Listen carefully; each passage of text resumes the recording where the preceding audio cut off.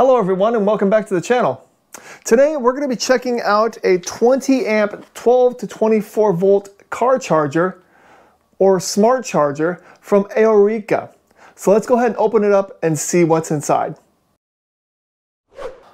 Alright, when you first get the package and you open it, this is what you should expect. A little piece of styrofoam, a little flap here that has the AC charger right here, or the AC cord, and then a set of looks like XT60 two battery clamps, which these battery clamps I like because they're actually rubber. They're not that hard plastic. I like these rubber variety a lot better. It just feels good. And actually the clamping, they're real stiff. So I'm pretty happy about this. And then the charger comes in this little protective sleeve. And here's what it looks like, and it has a little piece of plastic film over it. All right, and judging from the front, what we see, it says smart battery charger. There is a little display right here, which we will see when we plug it in. There is a press button right here, and that switches between lithium, AGM or lead acid batteries, or Lifepo4 batteries, and it also will switch to a repair mode for your AGM or lead acid batteries. Do not use the repair mode for either lithium or Lifepo4. That is not what those are supposed to be used for. It also shows a little symbol right here for 12 and 24 volts. I don't know if that will actually light up. It'll probably say 12 or 24 volts on the screen, but we'll find out. Over here is a physical switch, and it's a 3-position switch. It says 3 amp or 5 amp, judging on which voltage you have it in. So probably 3 amps at 24 volts or 5 amps at 12 volts respectively. And then we have a middle switch for 5 amp and 10 amp, and then the far right will be a 10 amp and 20 amp charge. And right here are some symbols which you should be able to see. There is a winter and summer mode, so it will adjust the voltage depending on how hot this unit gets. And then at the top it does say 20 amps. On this side here is the XT60 connector, and then on the other side there is a small fan and the AC input right here. And this unit also comes with its own user's manual, and it does have 5 separate languages inside. It does come with this AC cord, and what I like is it's nice and long. It is approximately 9 feet, which is a little under 3 meters. So let's go ahead and plug it into the unit, and then we'll plug it into the wall, and we'll see what the display shows without even the battery clamps connected. All right, plugging it in.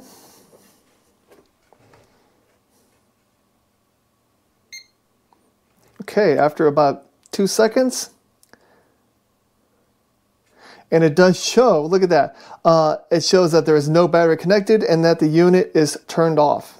It is right now selected on AGM lead acid, so we're going to want Lifepo4 for this test, so we'll go ahead and press this button, and you can see that it lights up the Lifepo4 screen right there. Alright, let's go ahead and plug in our battery clamps. And again, nothing changes because we don't have anything connected. All right, well, I have selected a few different varieties of batteries here. I have the Power Queen 25.6 volt 50 amp hour battery. That's basically your 24 volt. That's what you use the 24 volt charger for. I also have this 12.8 volt 100 amp hour battery from Litime. That's going to be demonstrating the 12 volt charging capacity of this. And then I also have this little tiny 12 volt 18 amp hour. Now, you're probably wondering, why would you have this? Well, I'll show you in just a little bit. I also have my clamp meter right here because we're going to be testing to see if the amperage going into the batteries is actually true. We're going to compare what this clamp meter says to what the display says. All right, first we're going to go ahead and charge up this 12 volt Litime battery. We're going to go ahead and set it on the lowest setting, which is 5 amps. So I'm going to go ahead and connect it up, and then we'll start our testing.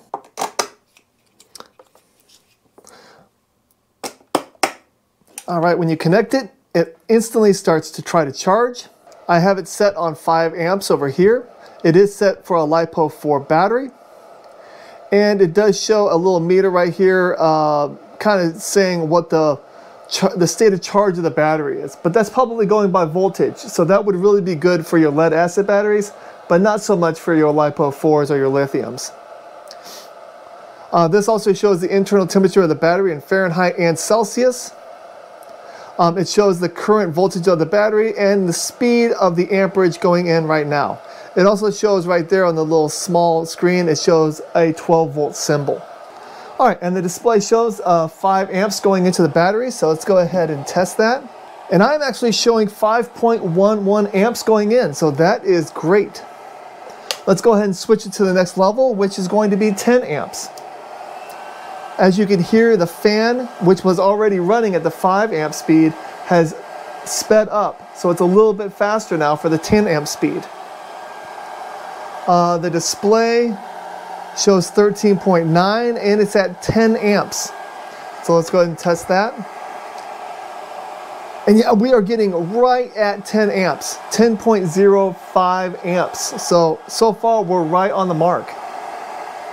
Let's go ahead and go all the way. So now it is set on 20 amps. The voltage is 14.3, so this battery is almost full. I don't know how much longer we can charge it for. And it is showing 16.7 amps. So let's go ahead and test that. And I'm actually showing 15.35.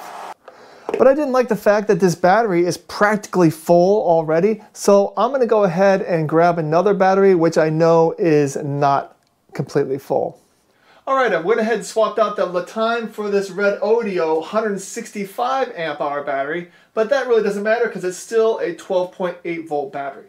So let's go ahead and get the negative on, the positive on.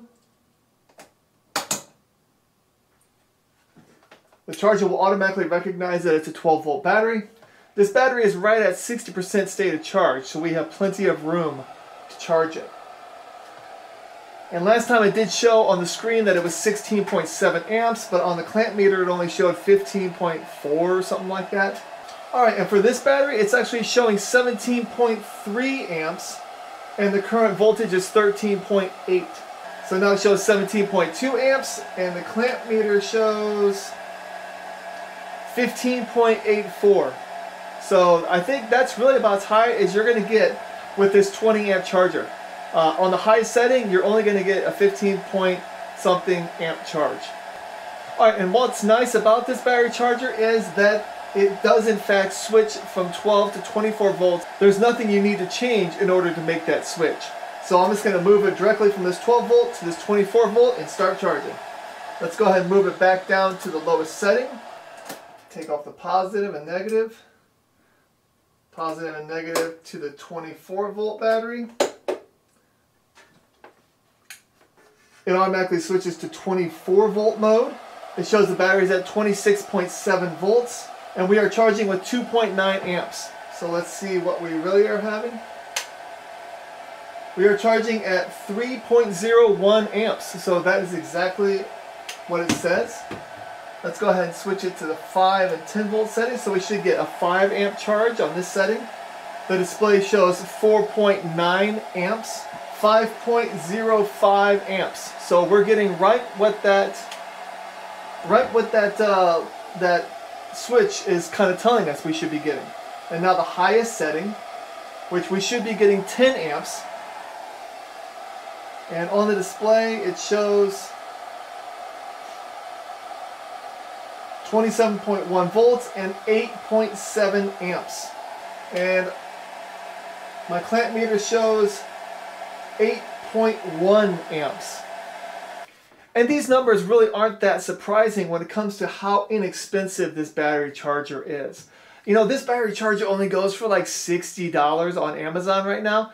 So getting 15 amps from the 20 amp max and getting like what, 8 amps from the 10 amp max, that's pretty typical. If you're really wanting something that has that full boost to charge, you really need to go battery chemistry specific. Like if you're doing Lipo4 batteries, buy a Lipo4 charger if you really want that full 20 amps or that full 30 or 50 amp charge. But if you're just starting the game and you really want an inexpensive charger, this will definitely do the trick. It just won't get up to that full peak charge. Alright, and why I have this little tiny battery? Well, this is an 18 amp battery, so you're not going to want to try to push 20 amps into this. That's a 1C charge rate, and this thing will not accept that at all. You know, you really should charge these at like 0.2C, or you know, a 0.2C rate would be 3.6 amps. And so this charger, the lowest it goes is a 5 amp charge, but that's what's nice about this charger also. You can select this so it will charge at only 5 amps. That you can't do that with the 20 amp Lifepo4 charger. It's a constant 20 amps. But with this one, you can actually select it down, so you do have the possibility of charging a little tiny battery like this as well. You can go ahead and put the negative on, put the positive on. Again, it starts charging right up. And you just want to make sure that you have it set for that lowest setting for the size of battery that you have. Alright, well, if you have any questions about the 20 amp Aorika charger, please go ahead and leave them in the comments. I'll have a link to this item in my description just in case you want to look further into it. Thank you so much for watching this video, and have a great day. Bye-bye.